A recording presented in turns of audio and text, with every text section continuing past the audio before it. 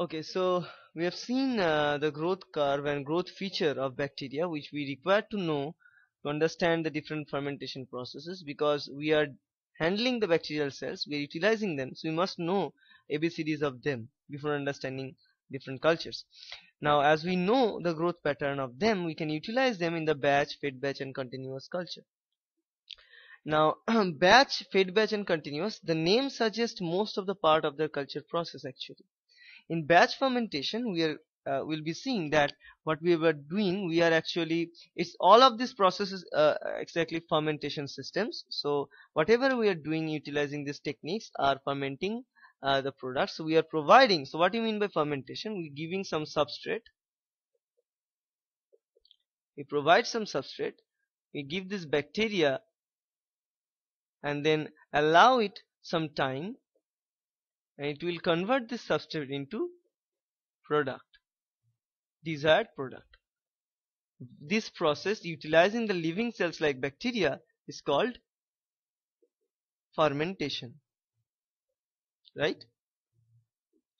So whatever we are doing in the fermenters, which are the vessels where the fermentations are carried out, so what we do, we just take the vessels, we add substrate, so say this is the substrate inside the vessels, it will be converted into product by providing bacterial cell. After it will produce product, we'll take out the product. Now the process of this fermentation can be carried out in three different ways. One way it can be like that. So say we can take this kind of vials, we can take these vials like that, and what we can do, we give the substrate into the vials. So we provide substrate in throughout the vials like that. Say we provide the substrate, and we also provide the bacterial culture as inoculum to it. So we provide the bacterial culture. So say this blue color thing are the bacterial culture. So we provide the bacterial culture as well as substrate, and we seal all the bottlenecks because we don't need this media to be contaminated, so it was sealed. So we are having different vessels or the fermenters having the substrate and also desired bacterial culture, and allow some time, the bacterial cell will require to take the substrate and convert into the desired product. So for that we must know how the bacterial cells are converting the substrate into product. For example, if we take glucose, for example, it can take glucose and convert the glucose into ethanol, right, utilizing the ethanol fermentation pathway or process. So if we take glucose here, so if we think about the crude like glucose, so we must know how it converts glucose into ethanol.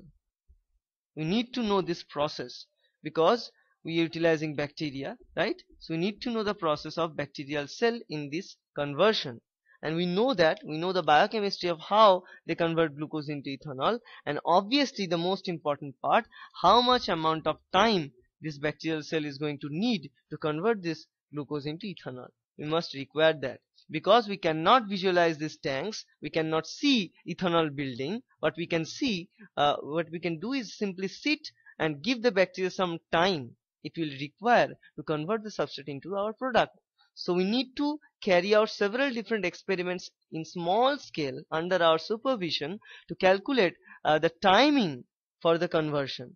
Now if we know the timing for the conversion, then we can utilize it to the process and then can produce our product. So for that reason, in any kind of industrial fermentation process, this is very, very important. In any kind of industrial fermentation process, we must first carry out the process in small laboratory scale or lab scale. So the journey will begin in lab scale. So in lab scale, what we will be doing, we will be finalizing or standardizing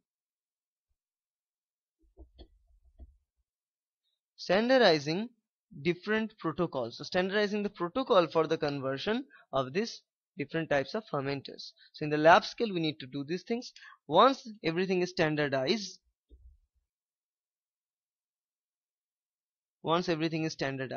then we go to the large scale or industrial scale production. So this is the basic process. So we need to do this in the lab scale to standardize everything, to standardize the environment they are in. For example, to standardize, we need to standardize the pH of the environment. the desired acidic content or basic content, whatever we require, the desired oxygen demand the environment. And also if anything, any other factors need to provide into this solution or not, we need to figure out all these things. And the most importantly, how much time it is going to take. Now if once everything is finalized, then we'll move this system to the large scale or the industrial scale. Fine. Now say we can do this fermentation like this way. So provide everything, then we know the time t, wait for the time t, and then we get the product. So every substrate will be converted into the product after that t time, and we get the product. Say here we get the product, then we harvest it, then we open it and take out the product. So this is a process of getting the products. There can be another process of getting the products via fermentation. That could be, we provide the substrate, but we don't provide the substrate in higher amount, in huge amount at the beginning. We provide the substrate in the very very small amount. Okay, and we also provide the bacterial culture or inoculum. Now as the time proceeding, we are adding our substrate minutely, small drop, because suppose our substrate can cause toxicity for this bacterial cell. Suppose our bacterial cell, if we provide the more substrate to the bacterial cell at once, bacterial cell cannot grow rapidly. So for the proper growth of the bacteria, we need to provide the substrate in little amount in some case of bacterial fermentation. This is done in case of fed batch. Now in the previous case we have discussed about that we provide everything at the beginning, whatever at the beginning, and at the end we just give some time, at the end we take out the product. This is the simplest type of fermentation. We found it in case of batch fermenters. That's why it calls the fermentation is carried out in batches. So one batch is placed, we provide the substrate, we provide the inoculum, or close the batch, give the sufficient amount of time. After that time we take out it, product is made, we take out the product, downstream will be done. So this is called a batch fermenter. But when the substrate can be toxic for the bacterial cell, when the substrate can produce viscosity so that the bacterial culture cannot totally get the desired amount of oxygen and all these things, in those cases we need to provide substrate in small amount throughout the time, little bit substrate throughout the time. Now that thing can be done in case of fed batch fermenter. And in another case, it can also be possible that we are providing substrate throughout the time, product is being made by the bacteria, and we're taking out the product throughout the time. This will be called the continuous. Now we will be talking in this video about the batch fermenter. Now in the batch fermenter, as we have already discussed, so if say this is the fermenter, so if this is our fermenter, and in this fermenter we will provide our substrate. So say this is our substrate, this is our substrate, so we'll provide substrate. This is substrate, and we also, this is the substrate, and we also provide the bacterial inoculum. So we add the bacterial inoculum into it, and after adding the bacterial inoculum into it, we just set it for the desired amount of time, and what it will get, it will produce the desired product. So it produces product here, right? Produces product. Then what we will take, we take this product out, and also some amount of bacteria can also be there. So let us write this bacteria, some bacteria would be there. Now we need to take care of this bacteria, take out this bacteria and take out the product, filter the product, and we get a product. So this is a way of producing the product. This is the way of getting the fermentation going. So this T is the amount of time, but we need to standardize this time at the beginning of doing it in the large scale. In the lab scale we need to figure out this time, because it is very very important to figure it out. Otherwise we cannot do these things, because whatever thing we know during this process is simply just sitting, providing everything to the batch fermenter, and sitting and waiting the fermentation to be completed. Then when the time is over, we just go and take out the product, then we get the product. So this is the process of batch fermentation. Now as I said, there is nothing rocket science in the batch fermentation. It is very very basic, very very simple, but yet very very effective. Now the advantage of this batch ferment is that its simplicity. So if you look at the advantages and disadvantages, the advantages and disadvantages of batch fermenters. So advantages of batch fermenter is that it is very simple, it is easy to operate, and third thing is that it is inexpensive. So it is pretty less expensive. So for a developing country like India, we will rely on to these batch fermenters for the process. And the disadvantages of the batch fermenter is also there, because the products we are talking about are in batch. So what we can have, suppose we suppose these three are the three different containers onto which the fermentations are carried out in the batch fermenter.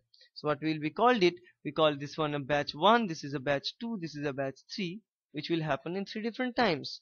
Now the product that we get from each different batch can have variability.